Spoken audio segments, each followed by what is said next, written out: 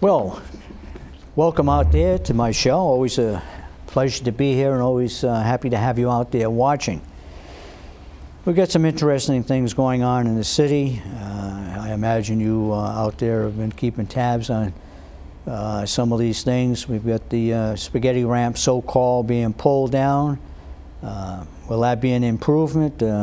Jobs are going to be more available? Will that reduce the crime rate? Is the school system going to get better? Is there a direct correlation between people getting into the city or driving around the city easier and your kids getting educated? These are some of the things we're going to talk about. Mr. Kovo, he's had some problems. It seems that around election time, all of a sudden, they found out his properties were in bad shape. They condemned him, kicked everyone into the cold. Was that right? Around election time? It could have been done in the summer. It's easier sometimes to bear leaving your apartment. Are they being helped? Are these people being helped, or are they just being tossed out? We're going to find out. So, gentlemen, welcome to the program. CJ and Bob, how are things going? Yeah, pleasure. Great time. Great times. Happy Thanksgiving, everybody. What about this Colville business? You know, he's got all these apartments. Apparently, you know, quite a few actually, bringing in, I would imagine, each month tens of thousands of dollars. Your money, by the way, taxpayer money. And the city said he's got these rat traps. How did he manage to get people into those properties, have them there for so long, and no one noticed? The system failed. System failed. The system failed. Where were the inspectors? He was getting paid by a program called Home Base, run by the South Shore Housing. Okay, South Shore Housing runs a couple of programs, and they were supposed to investigate each apartment before it was occupied, and then the landlord was being directly paid with federal dollars by South Shore Housing through the Home Base program. So he goes. So he was collecting the money, but. Get these electronic transfers, and all of a sudden, all this money probably just like the housing authority right does. in. Yep. But one of the interesting things is, did you notice that the most recent inspection after the election, okay, passed, no problems, amazing. I mean, isn't it amazing? There's no need for high-profile publicity, and now Mr. Colville property can pass. I'm not saying that this man didn't have a problem. He has a major problem. He owes the city over $500,000. Okay, so there's a major problem right there. But isn't it amazing that before the election, we had to have huge evictions, you know, boarding up the buildings. Yeah, the mayor showed up. It was like a little parade. People. Well, it's it's publicity. You know, the fact is there were also 13 child endangerment complaints filed along with that, which were thrown out of court. Yeah. This is another thing that's things done just for the publicity. Generate the news. Generate the news. I mean, our illustrious mayor is supposed to be an attorney. He doesn't realize it didn't meet the threshold of child endangerment. They get thrown out of court. Is it just looking good for the press? You know, I don't condone that type of living environment for anyone, but the system has failed. Where were our inspectors? Where, you know, how did it go this long? How did this guy get $500,000 in arrears on his taxes? $500,000. That's a lot of money. You know, average homeowner, you back, you know, a couple of bills, and they give you a phone call. They send you a notice. They want the money. $500,000. Clerk Magistrate John O'Neill said no probable cause. He dismissed the complaints. It's it's just amazing at how this happens, though. And as you said, if I don't pay my water bill, you know, I get a shut-off notice. You know, unless you're a certain person, you might get a reduction. Yeah, right. Unless you're a certain person. I mean, there was someone that had a $40,000. Is that, am I correct? $30,000 deduction. That's right. And they got to negotiate. And they negotiate it. So maybe Mr. Kovo ought to take notice to $500,000. Maybe he can renegotiate the bill. Yeah, I think. You know, that's a possibility. Maybe he can renegotiate $500,000 down to $10,000. I don't know. Is that too much? I guess he can expect a higher tax bill, and the rest of the people who own property, residential in the city of Fall River, as I was informed by CJ, that the the tax burden somewhat is going to shift from commercial to residential? Looks like our illustrious city council gave us the shaft again. People are dying to get out. People want to get out of Fall River, sell a house. Well, you know the old adage, though. We had one of our city councilors said, "Oh, don't worry, it's only $10. It's only $2.50 per quarter." But then one of the city councilors who voted for this also changed his vote on the water meter fee. So, you know, $2.50 here, $2.50 there. They seem to lose perspective on the fact that we have only 37% of the people in this city who own property, and secondly, that about almost 25% are on the poverty level in this community. It's always the same refrain. Oh, don't worry, it's not that much, but, you know, pennies turn into dollars and dollars turn into hundreds of dollars. Now, what was the vote as far as the council? 5-4. 5-4. Oh, it was a 5-4 vote. 5-4. Now, this is a lame duck council in a sense. 3 of them are going to be gone. And I think most of the lame ducks voted for it. Voted. For the tax. Well, if you're going to go out of office, you might as well go out with a big splash. Well, it's you know. You didn't vote for me, so I'm going to stick you with the taxes. Let's show our true colors, that we really don't care. And, you know, ironically enough, you know, people say we always beat up the mayor, but the mayor was actually opposed to this. Oh, so he was, what might say, on the he was on the right side for a change. For a change. You know, so we have to give him kudos. Yeah, but earlier in the day. But did he know or have a premonition of the outcome of the vote? Maybe. We'll see if he vetoes it. Yeah, we'll see what happens. But Sean Kadim was on the air earlier in the day yesterday, and he said that the mayor and his office were proposing to stay at the same level, which I believe was 1.7, okay? And that was an acceptable level to most businesses from what they had. So even though the SAFER grant apparently is not going to be renewed, which means the city will have to pick up the tab for the firefighters that are currently being paid under the SAFER grant, no new taxes were contemplated? Oh, no, he didn't say that. Oh, no, he didn't say that. Okay.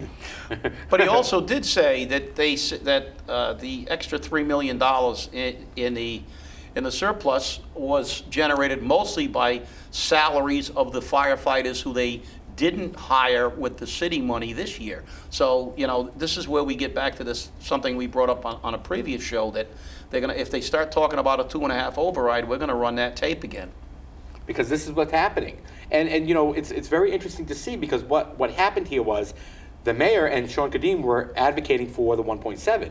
And then a gentleman comes forward, Rob Mellion, who is the CEO of the Chamber of Commerce, whose job is to advocate for business in Fall River.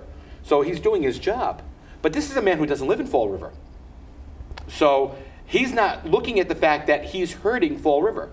And he's saying that it won't hurt Fall River because by giving small business a break, it will generate more jobs. Small business doesn't generate a lot of jobs in Fall River. They generate a few here and there. But by shifting the tax focus, he thinks it's going to generate more jobs. It won't. It will shift how much money the homeowner can spend in those small businesses. Was there any discussion of maybe splitting, giving a little, you know, raising a little on the residential and raising a little on business instead of I'm not sure of the total discussion. We're going to have to look at the entire tape. But the fact is, Richard, that when the city administrator says that most businesses were fine with this because it's a very minimal reduction, and the fact is that when he said city businesses are fine, I have to be. Most of them are fine with it. So I'm saying I'm kind of skeptical that there are certain businesses that want to save a few extra dollars that this was earmarked for. And the fact is, it's not going to help the city at all. The fact is, we have 25% of the people on the poverty level. That, you know, burdening people in this city with more taxes only makes them spend less money. And the fact is, it's going to hurt the economy and small business. So big businesses like, what is it, TrueMed, they pay a lot in taxes, I would imagine. Mm-hmm. A little bit off their tax bill, a little percentage off amounts to quite a bit of money. I guess when Primacare with all their taxes, you know, Primacare it seems to be the sacred cow here. Mm-hmm. And if we look at the campaign finance reports, we seem to see that we see where the money went. You know, we can see that some of the money they save will be earmarked for campaign contributions in the next election. So what they save, the residential homeowners are going to have to pay. But the very interesting thing, though, is that, and this is something that the homeowner doesn't realize, the 1.7 that our businesses are paying is what New Bedford people are paying, the New Bedford businesses are paying, the Taunton businesses are paying, and that made us competitive with Rhode Island. And that's why people would look here first before looking to Rhode Island. Now that they're especially lowering, a big business, big employer. Exactly, and now that we're even lowering that below New Bedford and Taunton, and the cities surrounding Fall River, they're going to have to do the same thing to be competitive with us, raising the taxes in those cities. So we've opened the floodgates to businesses coming in. Right, we're trying to attract more businesses, and that's not a bad thing. But the problem is, at what point? We have people in Fall River already saying, as soon as I can sell my house, at least break even, I'm getting out of here. And we have a lot of people saying that. And an increase in taxes is an incentive to... yeah, well, you know, the reality, Richard, as we discussed in a previous program, we're not attracting anybody here. Let's face it. We've got 70 to 80% of the children on assisted lunch programs. We've got 25% of the people living at the poverty level. Any major business that comes in here, before they come into any area, they look at they do a demographic study and look at the ability of the people who live there to purchase their goods. And the reality is, Fall River doesn't purchase a lot of goods. And the fact is that this is just, it's pie in the sky, it's baloney, and it's to take care of a certain few, and we've got to call a spade, because the fact is we can say whatever we want. We're not attracting Mr. Matuk's businesses, because there's nobody in Fall River I know that can afford a $95 towel. Well, that's a good point there. Now, we just got over the election, and but right around the corner is the representatives race. And I'm going to pose this question to you because I know you're very astute when it comes to these things. And we've got this North End representative who is new, Carol Fiola. She's only been here for a little while. She's going to be running again, I imagine, to be re-elected. Now, Mr. Kilby didn't do too bad when you think of where he showed up in regards to his race and for the representatives race. Now, do you think that Mr. Kilby might decide to run again since he actually didn't do all that bad if it was a one-on-one race? You know, I'll be very honest. That seat was planned, prepped for, and basically handed to Carol Fiola. No matter what truths came out, they were all portrayed as lies, and they were all put down. Rep Fiola is totally connected to the machine here in the city. She is a pawn, just like the other two representatives. And to be very honest, anyone who tries to run for these seats in Fall River should learn from the experience of many of the other people who have tried to run for these seats, including myself. You don't try to run for the seats of the incumbents, because the people of Fall River, and you're going to be insulted, so if you don't want to be insulted, block your ears, are too stupid to see the truth. So you think Mr. Kilby would behoove Mr. Kilby not to run, Bob? Well, I think he's going to consider it, since he doesn't have he has no position right now. Doesn't have to worry about the city council but also duties. He has to consider the fact that they may do what they did before and throw a whole bunch of people in it to split the vote and get Mr. But I have heard rumors that Mr. Steinoff is contemplating running again. Another run. He didn't do all that bad. And Mr. Steinoff did not do all that bad for a man who really is kind of a neophyte in his organization. Really didn't get an early start. He didn't know he was running against. Now it's a completely different thing. You know, I really hope that Mr. Kilby runs. I hope that Mr. Steinoff runs, because I think that, you know, the only way we are going to affect change is by attempting to make the change. Well, we got that representatives race, and the other interesting thing is that the council will have to sit. Well, I don't know if they sit down, but they'll have to, and they're probably already doing it, thinking about who they would want to be their president, because as you know, the president of the city council is voted on each and every year, even though they hold 2-year terms. As a councilor, they don't hold 2-year terms as the president of the council. So they decide amongst themselves who they want as president. Now, there's some speculation. It might be 1 or 2 other people who are thinking about it, because, well, it's obviously a very good position to be in if you think that the mayor is not going to stay around for some reason or other. Any word on that, gentlemen?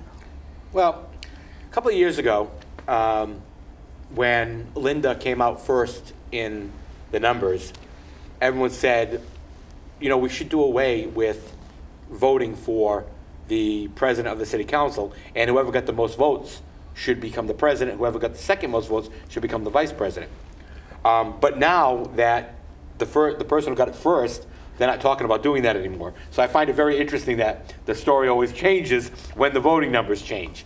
I have heard that... Which would mean that Kathy Ann Viveris, getting the most votes, right, would be the president of the city council. Now, of course, though, this is, you might say, her first term back on. Back on. And you know, there's been discussions going around about Kathy running, Kathy not running, and people are talking about she doesn't have the votes, but if she, you know, talks to people enough, she might be able to sway a couple of votes. Personally, I think what's going to happen here is you are going to have a number of votes which are just going to stay locked in with Linda no matter what. You're going to get the block of votes that are locked in with the mayor, so they're going to do whatever the mayor wants them to do. So whatever the mayor's whim is, that's going to happen. So that's going to be 4 or 5 councilors right there. So, you know, you really have to find out who's on the better side of the 6th floor. Well, we have 3 new councilors, and well, and one of those councilors is so connected to the mayor, is, you know, it's unbelievable. So he'll get his marching orders, you're saying, from the mayor? Well, yeah. Let's look at the reality of it. If Kathy's one of those 3 new councilors, she may be a candidate. Who knows? We may see Joe Camara make a run at it again. Yep. That's another possibility. But the reality is, voting-wise, Linda has to have the edge, because the fact is that if the mayor is gonna weigh in, which he will, maybe behind the scenes, he won't weigh in obviously publicly, but he will weigh in. Joe Camara is not perceived as a friend of the mayor. He voted against the budget, and I might say justifiably so. Of course, Kathy Ann is not considered a friend of the mayor since she ran against him. She wants to be the mayor. So she wanted to be the mayor, and so it kind of leaves... Linda Pereira wanted to be the mayor, but she found out that nobody else wanted her to be the mayor. Yeah. Or not enough people were out there. Yeah, well, and I'm not sure, you know, I'm not sure if that little voice in the back of her head said, wait 1 more term, let's see what happens with the mayor, let's see what happens down the road.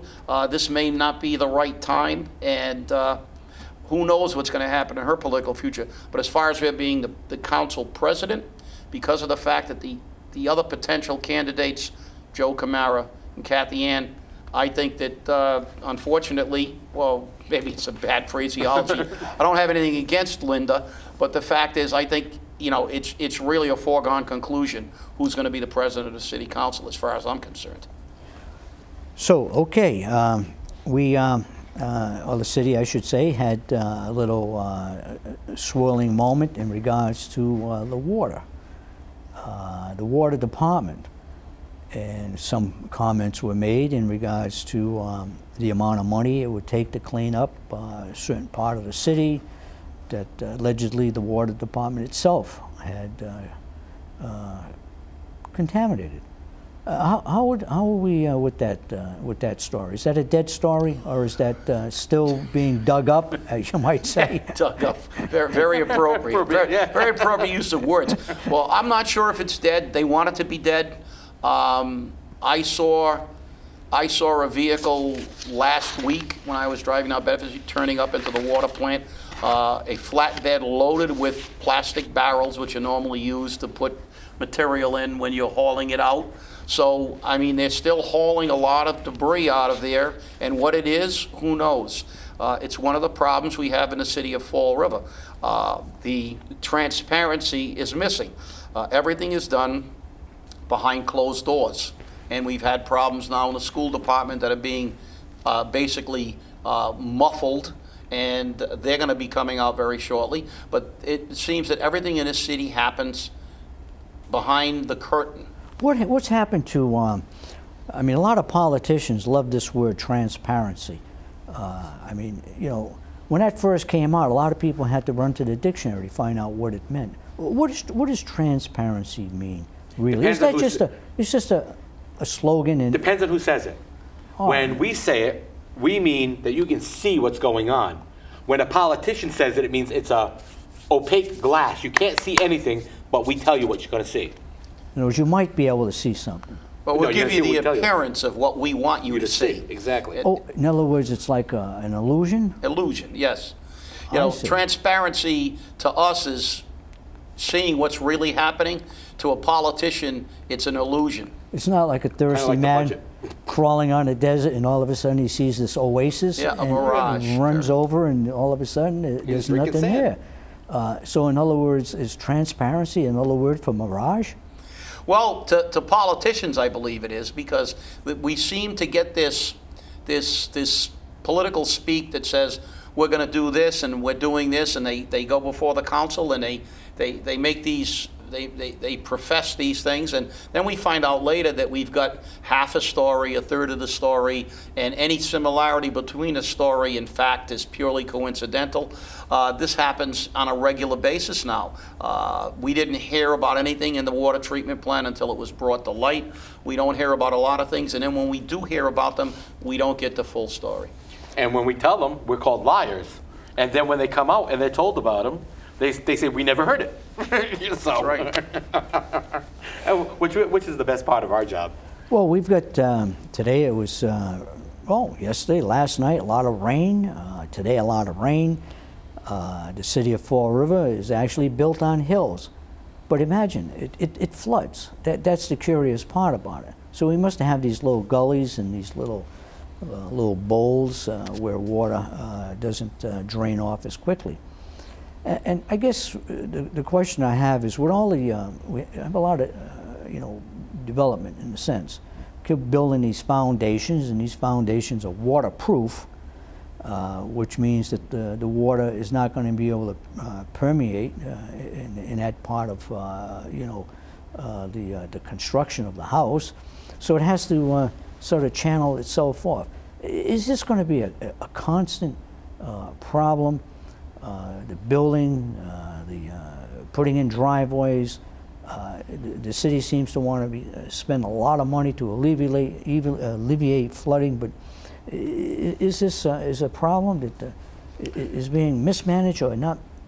Hey, the voters just approved $10 million to study it. Just to study it. And not, by the way, study one of the worst places in Fall River, which is Stafford Square. Right. I mean, if you go to Stafford Square with any amount of rain, it looks like the Lafayette Pool. It's a bowl area. Yeah, it's virtually impassable if we have any accumulation. It seems like most of those roads that go into Stafford Road have an incline upwards. In other words, they're sloping down into Globe that. Five Corners today looked like heck. I mean, the water was coming out of the manhole cover? The sewer covers, the manhole covers. Rodman Street, the water was coming out through the manhole covers. But we're studying this, and it's costing us $10 million to study it. So when they come back in another year or maybe shorter and ask for 20 million or 30 million or 40 million to fix the problem, remember, you voted for 10 million to just study it.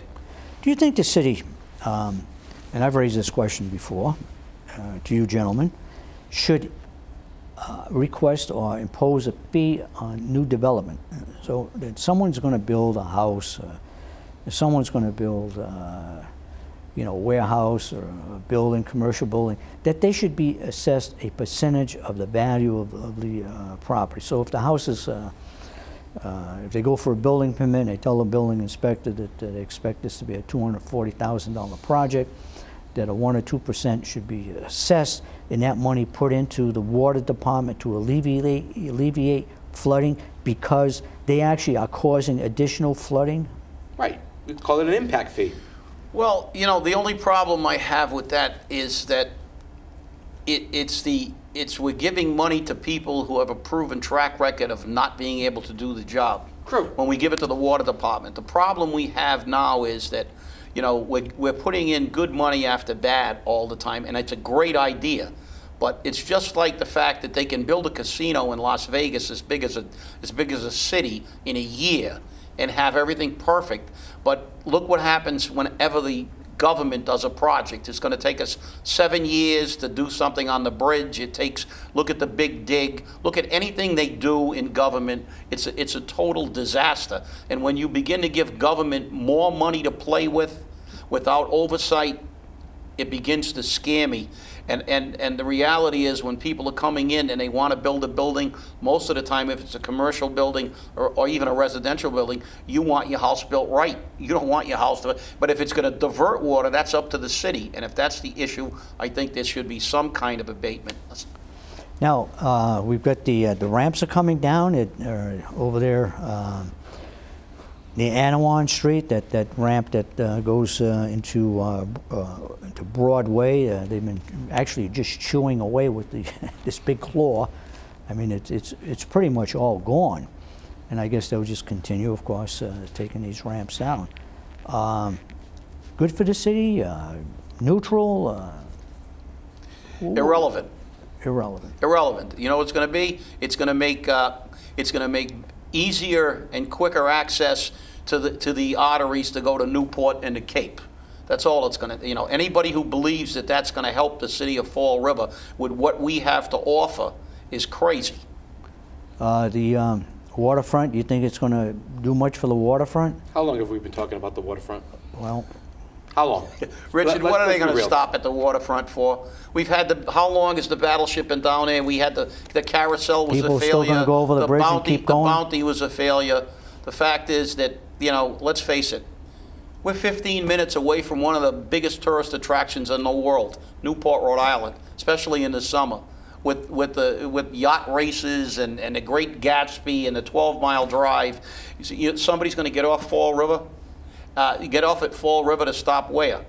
To get a hamburger at Jerry Remy's? They may not be Red Sox fans. Yeah, and you know, you got to be realistic about it. We have nothing to offer. And the one thing they want to start offering again now, they're talking about, oh, let's start talking about the murderess. Let's talk about Lizzie Borden. You know, we've beaten that dead horse enough too. Come on, if we're going to do it, we've got to do it right. What is Fall River? Big convention center? Something that... How? We have no place. We have no hotels. We have one hotel in the city. It's all the way up at the old airport, and there's nothing around it, okay? There's BK Tavern, and their food sucks. All right? People have gone in there, they leave, they don't like their food. So why bother? Okay, gentlemen, I think we'll end it on that note. We just had a restaurant. From the Phantom Gourmet. The Phantom Gourmet just created. Restaurant review. The restaurant review of the show. By C.J. Ferry. The opinions expressed here are those of me. What you like and don't like is I know, your opinion. No filters. Okay. All right. Any prediction? Happy Thanksgiving. Happy Thanksgiving, of course. Happy Thanksgiving to everybody, and my prediction is more of the same. More. Yeah. And I think on December 9th, people should get to the Henry Lord Middle School and fight for our kids. Okay. Thank you, CJ. Bob, always a pleasure to have you on the show. I hope you out there enjoyed it. I always do. We have our light moments also, and don't take everything seriously. This is to just bring out what goes on in the city of Fall River. So thank you out there for watching.